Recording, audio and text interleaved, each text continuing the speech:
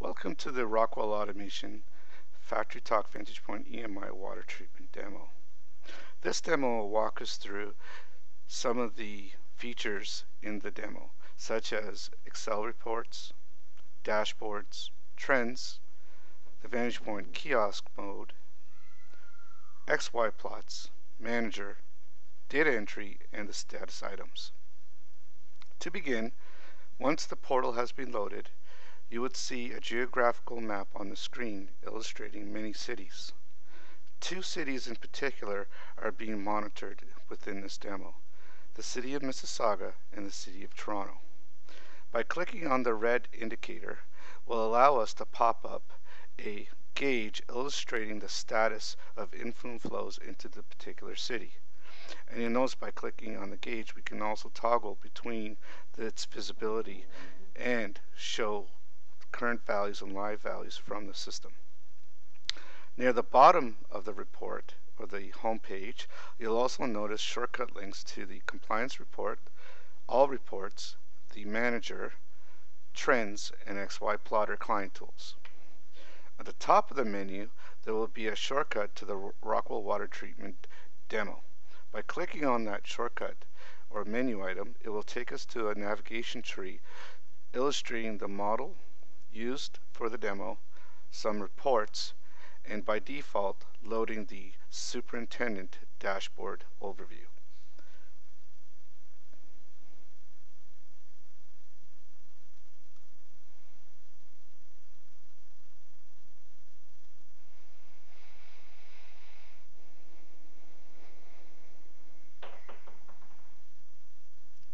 Once rendered, the dashboard illustrates some key performance indicators around financials, process information, gauges illustrating live data coming from pumping stations, well levels, energy consumption, and reservoir levels.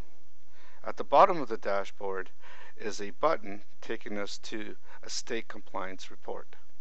By selecting the button and clicking into it will allow us to drill through to the compliance report.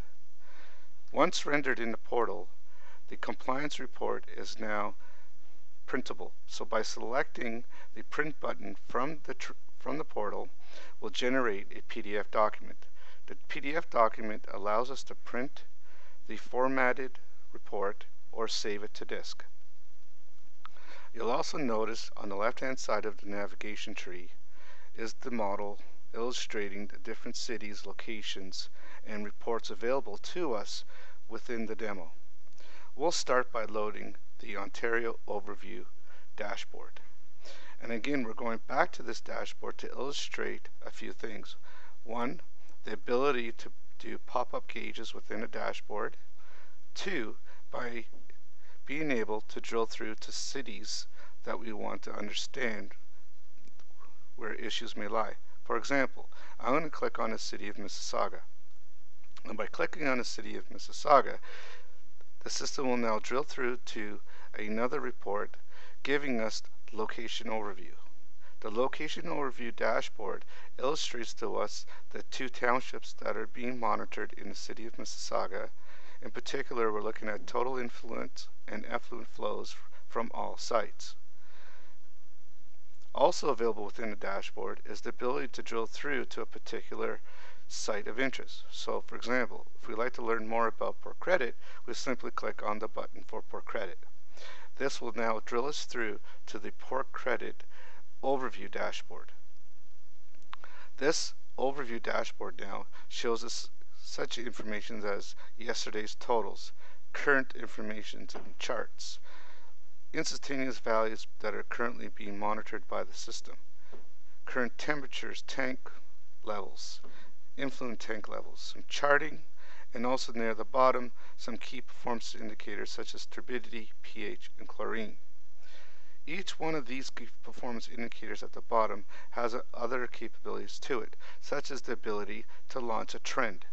So by simply clicking on the trend button will allow us to plot data about the particular instance or item in the model.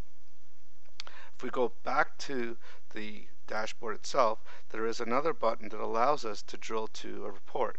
So for example, if I wanted to know something about the turbidity, I would simply click the drill button to go into the turbidity Excel report. What will now happen is an Excel report will be rendered as HTML to the VantagePoint portal. There's also a shortcut link located within the report itself to take us back to the overview dashboard. You'll also notice if we browse to the left-hand side of the navigation tree that there is something labeled as status. Status is a report that allows us a quick view or a glance of how our different systems are behaving within our model. So for example, we can see that there is actually an issue in the province of Ontario at the city of Mississauga. You'll also notice on the right hand side that there is a report associated to the particular city. If I click on the city of Mississauga, it will now drill into the different sites that are available, and we'll see that we have issues at both sites. By clicking on Lauren Park, for example, will take us to a more detailed area view of where problems may be lying. So for example, we could see that for some reason our flocculations, finished water, raw water intake, there are issues within all of these areas. By simply clicking into a particular area will take us into further details as to the pieces of equipment that might be failing. Now in this case here, we can see that all of our equipment has simply just come back online. You'll also notice on the right hand side there are links to reports associated to the piece of equipment. So for example, if I wanted to take a look at the water tank overview dashboard, it would take me to the raw water sediment tank dashboard, showing me a graphic of a tank with some levels indicating where things are at. Also within the model, you'll notice that there is something labeled as operator logs.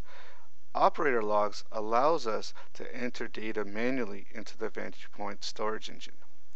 This is a technique that can handle one-to-many tags. The idea here is that operators can come to this manual data entry screen at the end of the shift and enter raw data. They could then simply enter the time period they would like the data saved to and click the Save button. This data is now written to the VantagePoint storage engine.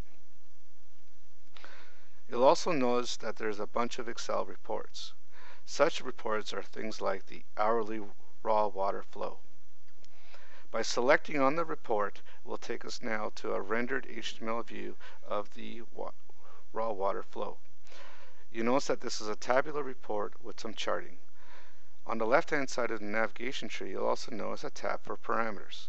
This allows us to change the scope of our dates, so we can pick a different time frame and maybe a different part of the model that we would like to report on, such as the plant pumping reservoir. And simply by clicking the Generate Report button, the system will then query for the tanks and pumps for that particular area of the model and generate a report for us. If we go back to the navigation tree, other such examples of reports are like the lift station report. Simply clicking on the report will take us to the rendered view of the report and also the parameters that are available to the report, such as being able to select the different lift stations within our model. We jump back to the navigation tree. We'll also see that from the navigation tree there is a VantagePoint kiosk mode available to us. By selecting the kiosk report allows us now to render reports randomly over time. So for example, every 10 seconds we will get a new report. In this case here we're looking at a trend for the last 5 minutes of influent totals. The next report to be generated might be an Excel report, a dashboard, or another trend. So in this case here, we're just giving you now a pumping station report for one of the pumps in Lauren Park. We are now looking at a dashboard. So this is the type of technology that's typically used on those large screens, maybe a report that's sitting on your desktop that's continuously scrolling through the different reports available to you. We'll now take a quick look at the VantagePoint model to see how the system was built. By navigating to the VantagePoint Manager, users will see that the model has been developed under the water treatment demo. There starts at a site level. At the site level, there are cities. There are 2 cities defined.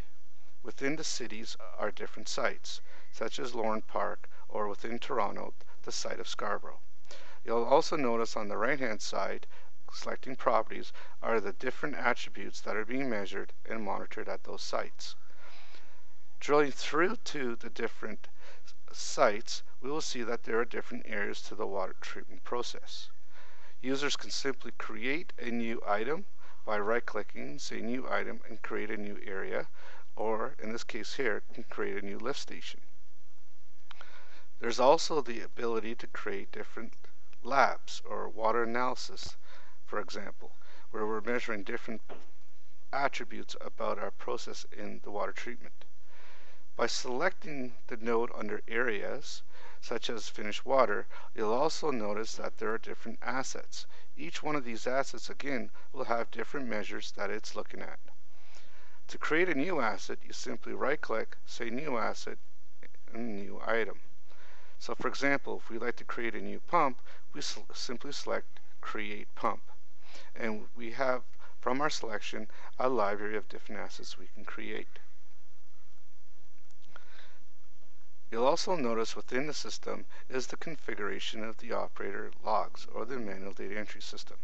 By simply copying and pasting whatever tags you would like to do manual data entry on into the tags nodes, that list of tags will become available to the manual data entry screen.